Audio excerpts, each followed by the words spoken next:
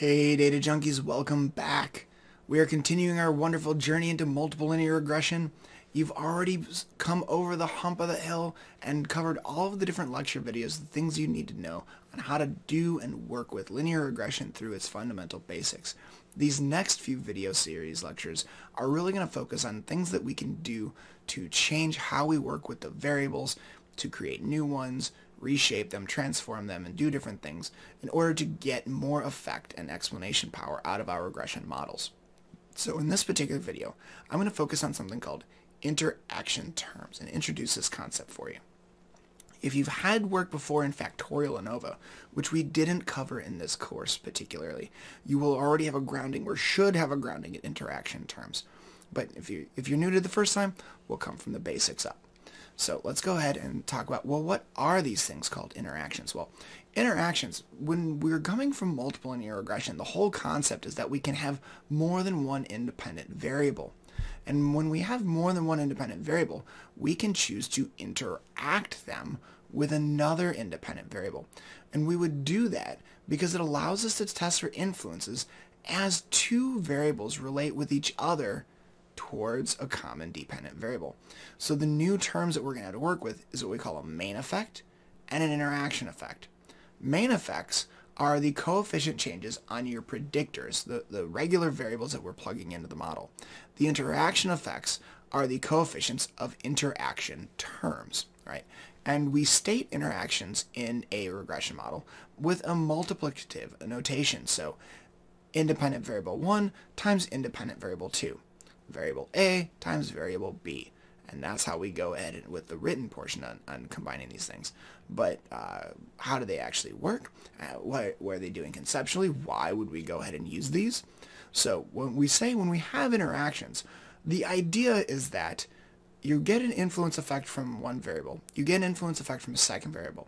But we have some theoretical reason that there's a dependency between them, that the changes of one group might actually not be static within that group. The second variable may influence some parts of the first variable more for some members than others. We're going to see an example of how this works here in a moment, okay? So let's go ahead and see that, visualizing how can you find it? Well, if you have multiple independent categories, let's say you've got something like men and women, or freshmen, sophomores, juniors, and seniors, and whatnot. Each one of these groups can have their own slopes. We saw some of these things before when we were scatter plotting these out, and we said, all right, let's make them different colors or different shapes, and each one can get their own regression line. Well, when you have that, the idea is if there's no interaction possible, then they're going to have the same slopes. These slopes of the different regression lines will be parallel to each other. And if there is the potential for interaction effects, then these slopes will not be the same. They will be non-parallel to each other. Let's look at an example here taken from some biological studies where we have the dependent variable on a y-axis is some sort of trait measure of species, and they can come from two different environments that these creatures can come from, environment 1 and environment 2 on the x-axis. Then the lines are being colored by the two different groups, species 1 and species 2. In the first graphic up on A, there's no significant effects. They have, on average, relatively the same means, both by species and by environment. And note that the parallel lines.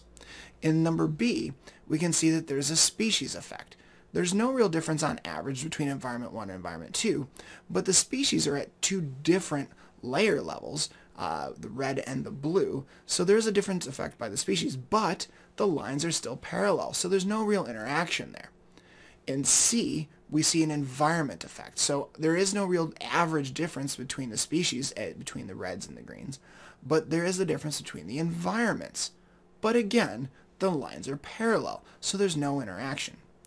But D, we now have X-bar lines. So we can see that there's an average difference by environment and an average difference by species, so there's the potential there for an interaction effect to be occurring. There may be some difference by some environments that are causing different effects on the species. Now, what we could go ahead and say is that some of these things that we're looking at can also be true, even if the main coefficients are not statistically significant. it's still possible for an interaction effect to be statistically significant. These are things that we can explore. Now, of course, there are other different types of how we can see some of these interactions and how they could look. In graphic E, we can see an interaction for the species, but not necessarily the environment when we're looking at these average mean differences here. F shows that we have an interaction with also a change in the environment. So we can see that these have different pitched lines in different areas. And in G, it takes it even to more extreme, and we get interaction and species effect and environment effects. So there's all sorts of stuff going on depending on the changes in these slopes and where they cross and things like that. There can be different amounts of variables that can be more or less statistically significant for another. How do we go ahead and create these in R so we can see our own? Well, there's two different ways you can write them. The first version that I have up here is going to offer you greater control in your model. You can specify which variables you want to interact with each other in order to produce the main effects and the interaction effects. And the way we do that is you write your linear model, your dependent variable tilde, you put in your independent variable 1, your independent variable 2 plus independent variable 1 colon independent variable 2. And if you want, you can have multiple interactions in here with different combinations. And every time you want to combine an interaction, you just put the two together separated by a colon, plus all of the other variables that you're going to be using in the model. Now, the more automated way to do this is letting R to automatically create your interaction terms. And when this one, we specify with your LM for your linear model, your dependent variable, tilde, independent variable 1, multiplied by independent variable 2. And of course, you're going to continue that with pluses for your other independent variables you're going to put in. And anytime you want to cause more interaction effects, you just multiply them together. And so when that happens, that's going to go ahead and create out interaction effects for you, just with these two different differences. We'll come back to see what the output looks like in a moment, but let's go ahead and walk through how this might speak on terms of how we can interpret and read so we're ready by the time we get to the R output. Now, in this case, I'm going to use the MT-CARS dataset to kind of help illustrate this stuff out from R. And we're going to ask, does the car's engine's displacement and its transmission type matter for the engine's horsepower? Would a car's horsepower differ if it had an automatic transmission compared to horsepower of a manual transmission? So I have a regression equation where a predicted amount of horsepower is equal to the y-intercept plus a coefficient of horsepower plus a coefficient of transmission plus a coefficient of horsepower times transmission. So from there, let's go ahead and just take a quick look at some summary statistics. My horsepower goes anywhere from 52 up to 335, so there's some wide ranging there with a mean of about 147. My displacement, which is sort of an engine size, if you will, goes from approximately 71 to 471 with a mean of 230, so again, some good spread there. And automatic is a categorical variable, 0, 1, where 0 means it's an automatic and 1 means it's a manual, and it's relatively evenly distributed between the two types. Coming back to our regression equation here, when we're getting ready to do interpretations of these coefficients, B0, this is our y-intercept, so this is the effect you get when all of the other coefficients are 0. Keep in mind we can have a 0 here in this case because we can have an automatic transmission. However, a 0 of no displacement, that one might get a little weird because if you've no displacement, you don't really have an engine size, so it might not really be a meaningful y-intercept. B1 is the effect of the displacement in cubic centimeters. B2 is 0 when it's automatic transmission. B2 is the effect of the transmission when B1 is 0.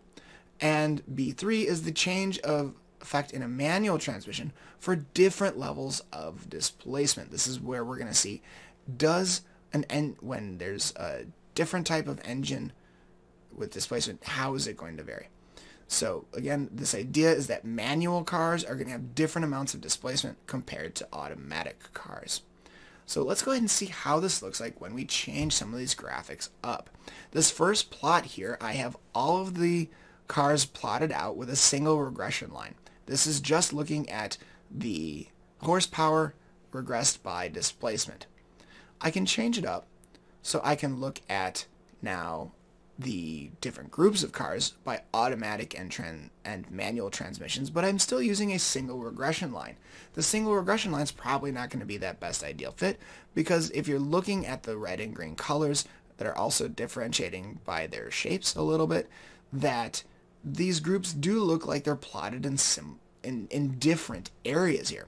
So what I'm going to actually do is fit two different regression lines for these. And note they have non-parallel slopes. They could be opened up for an interaction effect. So I'm going to do is run my regression model in R, and I'm regressing horsepower by displacement times transmission, and that's going to generate for me three regression coefficients, one for displacement, one for transmission, and one for displacement by transmission. And what we can see is that the displacement is statistically significant, the interaction is statistically significant, but not so much the transmission variable itself. Let's go ahead and do some calculations and interpretations on this, though, by the way.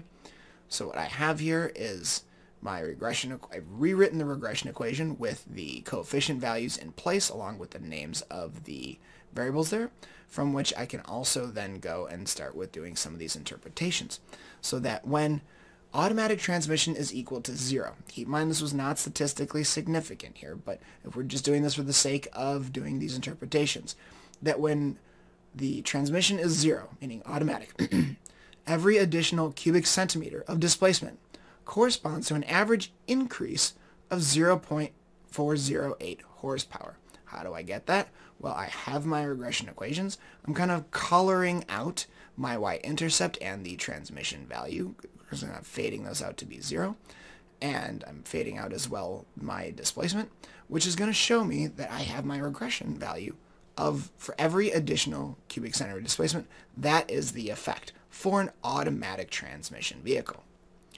Now for manual transmissions, when the AM value is equal to 1, we get an average increase of 0.483 horsepower for every additional cubic centimeter of displacement. How do I get that? Well, I'm isolating out everything except that interaction effect. Now keep in mind, this is the additional effect that manual cars are receiving in addition to what automatic cars are receiving at every level of displacement. Okay? Manual cars and automatic cars automatically got a bump from the displacement. This interaction says this is the extra amount that manual transmission cars get in addition to the automatic. So far, so good? All right. Let's see another one on how this might work with categorical values here. Okay, so in this particular case, I'm coming up with a hypothetical dependent variable of athletic performance and two independent variables. One where you're healthy, 1 being healthy, 0 being not healthy, and gender. 1 equals male, 0 equals female. And from there, I can write out a particular regression equation where I can have my first variable of being healthy, my second variable of being gender, and my third variable of healthy times gender. And depending where I put in my 0s and 1s, I can find out the different effects of health for men and women. There are several possible outcomes here, and they have the same base equations, so let's go ahead and look at the mean differences between some of these particular groups. If I was to go ahead and put in all 0s across, these would be the effects for unhealthy women, keeping in mind that 0 was for healthy, 0 for gender indicated female, and then the two regressions of 0 by 0 for healthy and gender would cancel out the effects. So these are only going to be the overall amounts for unhealthy women in the predicted value. If I had the effect of unhealthy men, I'm going to have healthy is going to be 0 for the unhealthy effect, 1 for gender, meaning that they are a male, and then the gender for healthy by gender in third regression coefficient, that's going to multiply across out as 0. So I'm only going to get the effects of unhealthy men in the prediction. If I want to see the effects of healthy men, then I'm going to have scores of 1 on the indicators going across. So healthy equals 1, I get the regression coefficient for healthy. Gender equals 1, I get the regression coefficient for being male. And then I get healthy by gender's interaction, so those multiply by 1, and I get the coefficient effect of healthy men get this particular bump over unhealthy men over healthy women. Healthy women had the bump for healthy, the 0 for gender, and then they also get the 0 out for the interaction of healthy and gender because there's a 0 in there. So just these two different predictors, 0, 1 alone, we get that interaction, and we can actually model out 4 different predicted value effects to see how they can change by these different level of groups. And so we can look at these at mean differences and plot them out and draw some fantastic conclusions here. Now, just keeping in mind, when do you use these interaction terms? Well, the first thing you should fall upon are theoretical reasonings. Why would you do this in the first place? Yes, we can go ahead and interact everything under the sun. Every time you do is going to take up more degrees of freedom, and it's going to give you more things to explain. It's going to push down your R-squareds, but you could certainly go ahead and do that, but you really fall back on why things happen in the real world. Should there be a reason why one value should be different from another, right? If we were saying, do we think men and women are going to differ by their ages when estimating athletic performance? Do they age? Does their athletic performance differ as they get older or when they are younger, different from each other by gender? And if the interaction terms are statistically significant, you can go ahead and keep them in the model. If they're not statistically significant, then go ahead and pull it out. It's not really adding any contribution to your model just to have it there. Now keep in mind, when you're putting in interaction terms, they should satisfy both theoretical and statistical significances here, really. That's when you're going to want to have that. But I'm going to have a couple more links here in the video. Recommend to go check out some videos by Mike Marin, who has them on how to do different interactions with in regression and how to interpret them as well. I think they're fantastic things to keep an eye on. And with that, I'm going to leave you all for the next video, and I'll see you all next time.